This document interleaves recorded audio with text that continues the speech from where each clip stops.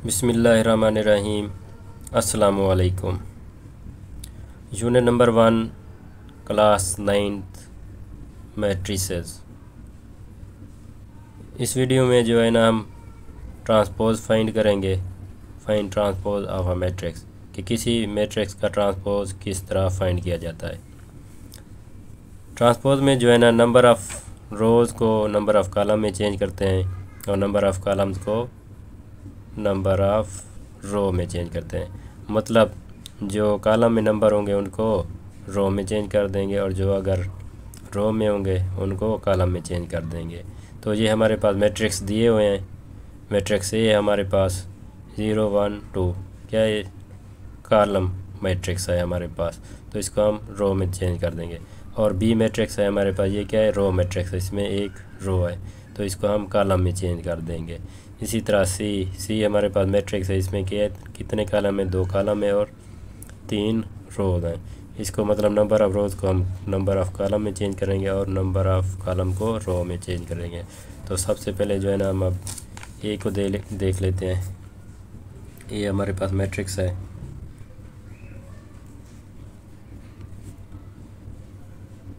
ये क्या है कॉलम मैट्रिक्स 0 1 2। तो इसका जब हम ट्रांसपोज फाइंड करते हैं तो लिखते हैं टेकिंग ट्रांसपोज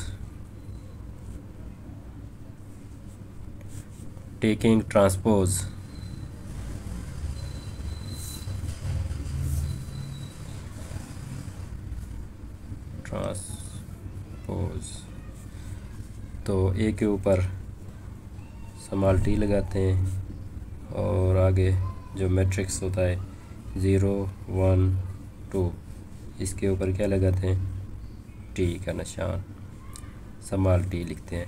तो इसका क्या है ट्रांसपोज ऑफ मैट्रिक्स ए।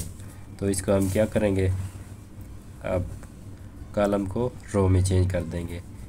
तो 0 आएगा इधर 1 2, ये हमारे पास क्या आ गया ट्रांसपोज ऑफ ए। तो इसी तरह बी का भी हम ट्रांसपोज फाइंड कर सकते हैं। बी हमारे पास क्या है रो मैट्रिक्स है 5 1 6। तो इसका भी टेकिंग ट्रांसपोज टेकिंग ट्रांसपोज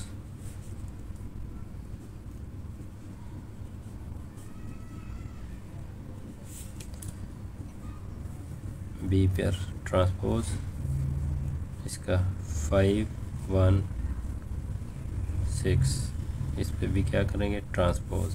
तो अब ये क्या है हमारे पास रो मैट्रिक्स है, इसको हम चेंज कर देंगे कॉलम्स में। तो वो क्या बन जाएगा बी का ट्रांसपोज बन जाएगा 5 1 6। ये क्या आ गया हमारे पास बी का ट्रांसपोज। इसी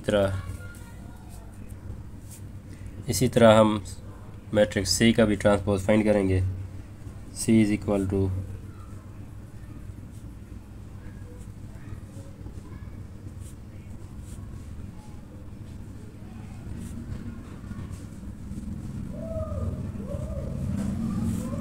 अब टेकिंग ट्रांसपोज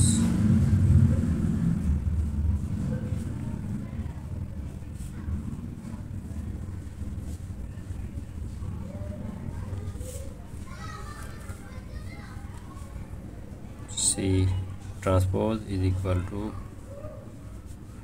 1 2 3 2 minus 1 0। अब इस पे भी ट्रांसपोज। तो अब नंबर ऑफ़ रोज़ को नंबर ऑफ़ कॉलम में चेंज कर देंगे सिंपली। तो 1 और ये 2 इधर और 3 रो में आ गए। ये कॉलम को हमने रो में चेंज कर दिया। अब इस कॉलम को रो में 2 minus 1 0। तो ये हमारे पास क्या आ गया सी ट्रांसपोज। तो ये था हमारे पास ट्रांसपोज फाइंड करने का तरीका। ट्रांसपोज इस तरह फाइंड किया जाता है।